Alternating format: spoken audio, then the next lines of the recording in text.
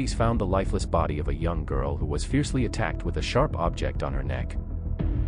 The police knew that their task was to discover who that woman was and why someone would have killed her in such a gruesome way. But they did not know that they would be investigating one of the worst crimes that occurred in Mexico. Originally from Mexico, Angie Michelle Vera Estrada was a beautiful young woman who planned to have a professional career and move forward with her life as an independent woman. She was outgoing and full of confidence. She lived her youth to the fullest. It was easy for her to do things. She always knew how to get what she wanted by relying on her smiles, her curves and her attitude. However, when she became aware of her social skills, she began to lean towards wayward adventures, hanging out with bad influences and dangerous people. She believed she found in them a formula to make easy money, perhaps through the sale of illegal substances in parks or on neighborhood corners, earning extra money as a petty criminal. Angie Vera was born in 2001. She was the second daughter of Mrs. Marisol, who also had an older son. During her childhood, Angie's family moved to the municipality of Puebla in 2009, where Angie lived an important part of her life. She finished her studies in high school and enjoyed her adolescence with parties and outings with friends. Aware of her beauty, her thick lips, her large, deep-looking brown eyes, her long black hair, her slim body and fine countenance, Angie Vera used to dress herself in the mirror to see herself even more radiant in your reflection. She was a woman with a humorous and outgoing personality. She had no shame or prejudices when it came to dressing sensually, with tight clothing or short dresses. She loved traveling and used to raise money to visit different places in her country. Her joy led her to have many friends, as well as rivalries and some enmities. The young lady occasionally dressed in revealing clothes. She also went to parties in exclusive and sophisticated places. She liked to show off her figure, a little skin to feel sensual and have a little more attention. After finishing her basic studies in high school, she told her mother that she wanted to pursue a career as a psychologist or a lawyer. In fact, Angie had already worked as an assistant in a legal office before. So she had immersed herself in these legal tasks, and little by little she understood the dynamics of work as a potential lawyer. She wanted to work in that business, in that vocation. Furthermore, from a very young age she already knew how to earn money, and she was almost sure that in law she would find a good economic source. March 8, 2020. It was Women's Day, an important date for revolutionaries and women around the world who trust in a less sexist and less dangerous planet for the female gender. Likewise, Angie Michelle connected with these thoughts of liberation and dignity. For this reason, she joined with a group of feminist women organized through Facebook and other social networks, coordinating to appear before the Great National March commemorated in a Great Mexican National Strike. The general premise said that no woman should work on that day, inviting Mexican women from all over the country to do absolutely nothing during the day, leaving their jobs in schools, offices, companies, businesses, or universities still. Not to cook during the day in the case of housewives, not to do any type of job or work as a protest. Miss Angie spoke out in favor of the social movement and gave her testimony as a woman, exclaiming that she was tired of going out and being seen as an intimate object all the time, of not feeling safe on transportation or in public places. Angie posted messages on her Facebook wall about how hard it can be to be a woman in Mexico, where at least 10 women die every day for gender reasons according to statistics. As a protest, Michelle made a missing person poster with her face symbolizing the missing women in her country. Although on the poster she clearly explained that it was a representation and that she was perfectly safe and healthy in the house.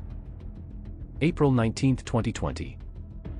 Miss Angie Michelle Vera decided to take her own course and become independent from her mother's house, venturing to live alone and see how to finance her life as an autonomous woman. She moved to the San Andres Cholula community. There she shared a home with another young woman, a friend of hers, with a difficult family situation, Jasmine Hernandez, who was 14 years old. However, Angie preferred not to share the address of her new house with her mother. Perhaps because she was afraid of a surprise visit, or because she was hiding certain facets of herself that she had never shown to her family.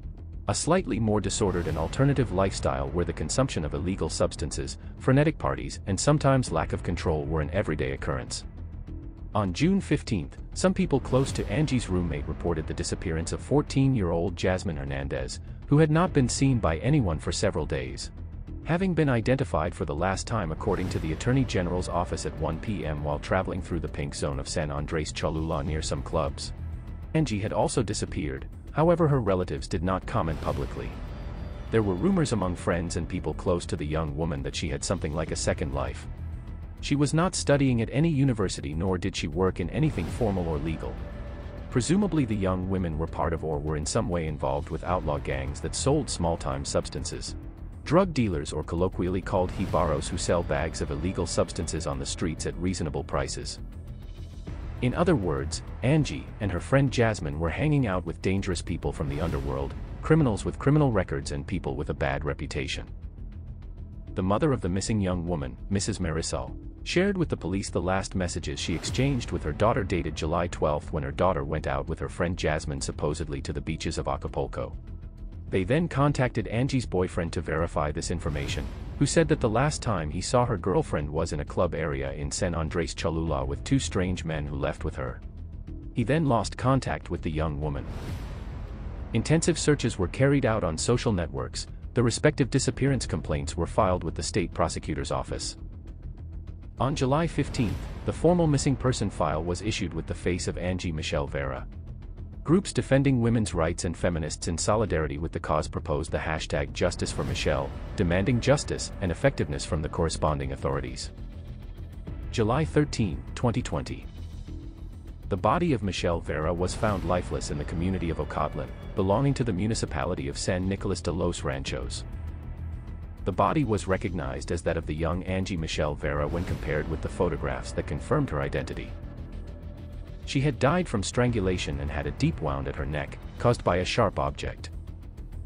Jasmine Hernandez Mota reportedly contacted her mother and indicated that they had killed her friend Angie Michelle Vera, cutting her throat, and that she had witnessed the entire murder that happened in front of her.